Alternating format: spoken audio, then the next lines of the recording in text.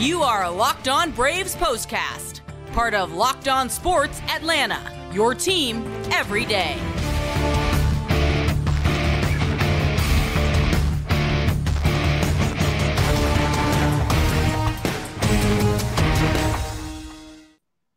And hello and welcome into the Braves Postcast, part of Locked On Sports Atlanta. Grant McAuley, Jake Mastroianni with you on a Wednesday afternoon for some matinee action. And the Braves, they just kept on doing what they do and following the June script, picking up another win. This one 3-0 behind Kolby Allard and some great work from the Atlanta bullpen, some timely hits.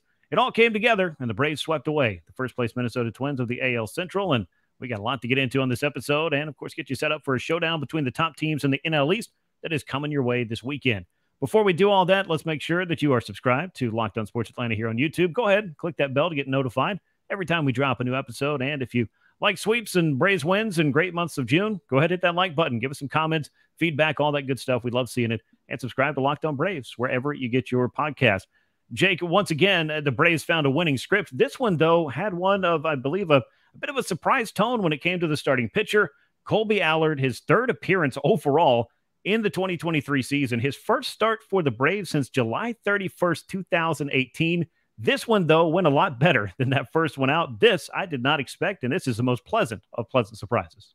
Yeah, but should we be surprised at this point? I mean, this front office, they just know what they're doing. They're pulling the right triggers. I mean, again, a shutout on this day, a game that Kolby Allard started. I mean, it's just incredible what this Braves team is doing, scoring the first run again. I know we'll talk about, but it's just like, that was my first reaction after this game. I was just like, it was a casual, 3-0 win for the Braves, taking care of business. Yeah, taking care of business is the best way I think that you can put it for the Braves in the month of June as they improve to 20-4 inside this month. They have one game remaining. It happens on Friday against Miami with a chance to match the most wins ever in a single month, which has been done a handful of times, including last June.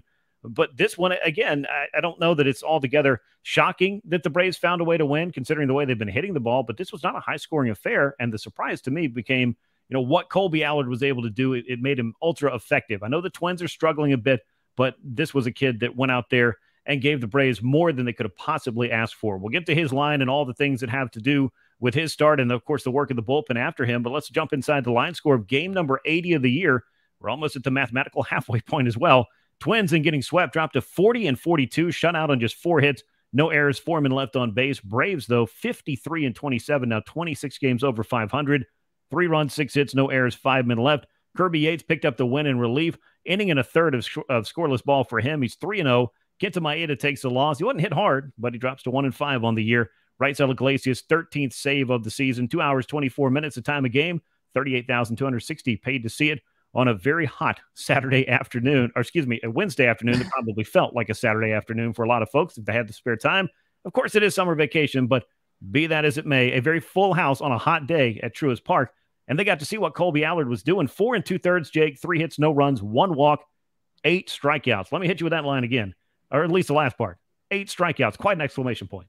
It was. And look, we said yesterday, best case scenario, he gets through 4 innings. Well, he breezed past that and worked into the 5th in this game, and just incredible. Obviously, you got to be very efficient to do that. You knew he probably wasn't going to throw too many pitches. Snicker pulled him out at 71, didn't let him go through that lineup a third time, but 14 swings and misses and 15 called strikes in those 71 pitches. I mean, just highly efficient. I really loved the curveball. I thought the curveball looked really good. He got some really good swings and misses on that, keeping it just below the zone. But I think because of that, our first obvious statement of the day, when you have the off-speed pitches working like he did, it really sets up that fastball, which was effective as well. 6 whiffs on 14 swings against his fastball, which is not a high-velocity fastball, average 91 miles per hour. But again, you got people thinking about that curveball, and they couldn't catch up to the fastball at the top of the zone. So just very effective job by Kolby Allard. Good job for Travis d'Arnaud, who I'm sure doesn't have a long track record catching Kolby Allard, but good job by him calling this game and helping him be effective. I thought for the most part, he was around the zone. Every now and then he would spike one or lose one, but for the most part, I thought he was very efficient, had good command, stayed in the zone, and just a huge outing for him. Yeah, definitely. And just the 1 walk, of course, that kind of lets you know that even if he was wavering at a pitch or two or falling behind an account, he found a way to get back into it. So like you said, credit to Travis d'Arnaud for a nice job of calling this game. Of course, the Braves do a lot of prep to have a game plan And that was a big reason why Kolby Allard got this assignment. I know a lot of folks were asking about Michael Soroka. Why is he not making this start? He's been pitching well in Gwinnett. Why wouldn't they just throw him on Wednesday against a Twins team that's on the ropes? Well, one of the reasons why was that lefties give the Twins more trouble than do righties. And Kolby Allard gave the Twins everything they could deal with and more, really, over his 4 2/3 innings. And the other thing, Jake, I do want to touch on with Kolby was this being just his third outing of the season. Surprising, really, to see him get into the 5th inning. I know everyone would have loved to have seen, maybe one more out so that he gets rewarded with that pitcher win. That, it's not completely meaningless. I know it means something to the pitcher himself, but I thought Brian Snitker made the right call going to a reliever who could miss bats the way that Kirby Yates has, not letting Kolby go wandering through the lineup a third time, and particularly with the tying runs out on base. Maybe if it was 2 outs, bases clear, it's a different story, but you don't want to put the team's win in jeopardy when you're out there hunting a personal statistic like the pitcher win is ultimately. I was managing along with that in my mind when the inning started, and I thought, I imagine when he gets back to the top of the lineup, he's not going to let him face them again. So I thought it was the right call. The situation in the game also dictates that a close game at that point. It's 2-0. If it was like yesterday where, as we mentioned, Elder was kind of struggling earlier, but the offense gave you a bunch of runs early on, so you could allow him to kind of work through that. In this case, it's not that Allard was really struggling, but it was a close game. He hadn't really been stretched out. We mentioned it, only 2 starts before this in Gwinnett. So I thought it was absolutely the right decision there. And Kolby Allard, gave the Braves everything they could have asked for, again, to just kind of go back to that well one more time.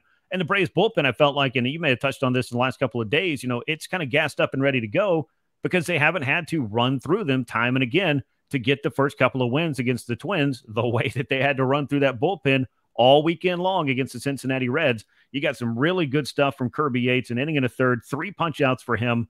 Then you had A.J. Minter and Joe Jimenez throw scoreless innings, and Raisel Iglesias, a couple of strikeouts in converting his 13th save and a scoreless 9th inning for him. It was everything you wanted to see, and those, I think, are the relievers that we're going to start seeing in the back end. I know Nick Anderson's going to factor into that, but we wanted to see A.J. Minter get things on track. He has. You wanted to see Kirby Yates start to get things on track. Well, I'm here to tell you he's done that, as has Joe Jimenez, and all of that to set up Iglesias. This bullpen is starting to really come together, and it's had a good month of June overall, I say. Yeah, and I did touch on this. I did an episode earlier in the week. Who can you trust in that bullpen? And I mentioned Minter and Iglesias as the 2 guys that I trust the most right now. And I mentioned Kirby Yates is certainly getting into that discussion. And I thought it was very telling in this game that he went to Yates, as you said, to get out of that 5th inning, and then gave him another inning as well. And he's been really good here lately. And then he went to Joe Jimenez in the 8th inning, not Nick Anderson, who has plenty of rest as well. So again, these are 2 guys at the beginning of the year. If you would have told me that they're the key setup guys in this bullpen, I would have said absolutely. But with the way the season started, it's funny how it's played out this way, that now you're starting to see these guys maybe live up to the potential that you thought could possibly be with Yates and Jimenez being the big trade acquisition in the offseason to be that big setup guy. And he's been better as of late. So I think you're right. I think these 4 guys here, I think, are the ones you're going to start seeing a lot more at the end of ball games in close situations. Yeah, and let me throw some numbers out there on Kirby Yates. Last 9 appearances, 11 innings, just 7 hits allowed, a couple of earned runs. They both come on solo homers, 0 walks those last 11 innings, 18 strikeouts. That, as they say, will certainly play. He's missing bats, and the walks are not a problem for him, and that was a big thing. And I've talked to Kirby a bunch of times this year.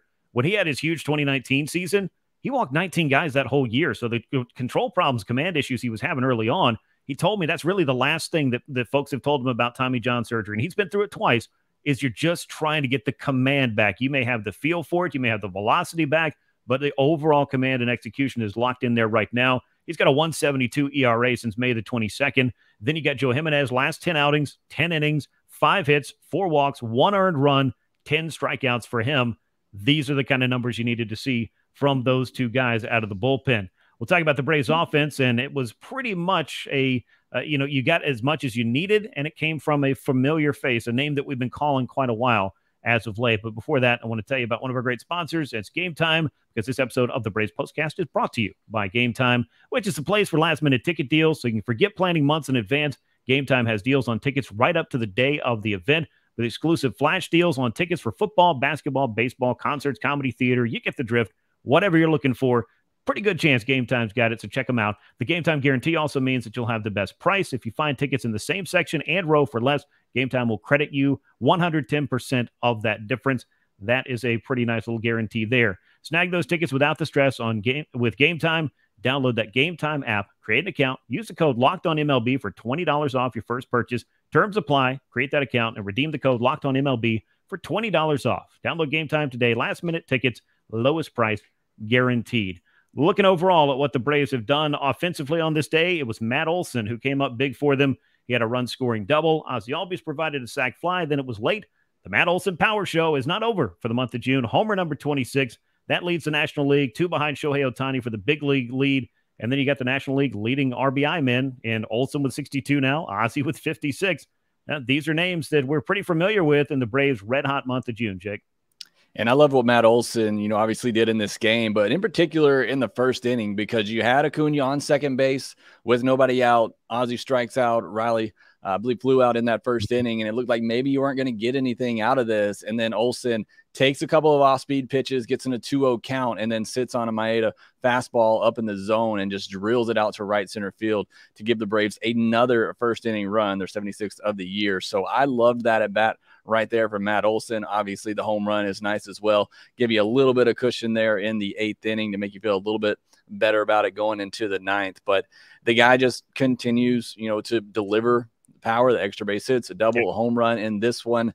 I mean, it's just, I don't know what else you can say about Matt Olson at this point. He's been exactly what you need him to be. A power guy, going to get you a ton of extra bases, going to drive in a lot of runs. Yes, he's going to strike out some, but he's also going to walk as well, have the high on-base percentage. So really love what we've seen from him lately, particularly this month. And then Acuna getting on 3 times at the top of the order. Yeah. Michael Harris with 2 more hits. I mean, those guys getting on there and setting up those big boppers in the middle, top of the middle order, is going to lead to a lot of runs. So, again, it's just been great production from this Braves offense. And after a night where Olson didn't get a hit, today was his turn, and he comes up and delivers. Yeah, and that's one thing he said is anybody in this lineup, they can come through and deliver. Anybody in this lineup can get on base, and that is why they are so good 1 through 9. You mentioned, and 1 through 9, number 1 is Ronald Acuna Jr., a single and 2 walks. He stole his 36th base. He's just 1 away from tying his career high of 37, set back in 2019. Scored his 71st run in the first inning as well. That's got him on pace, Jake, for 144 runs. That would shatter the Braves single-season record set by Dale Murphy in 1983. That's just another thing that Ronald Acuna is on pace for, in addition to a nearly 75 stolen base season that he's got working.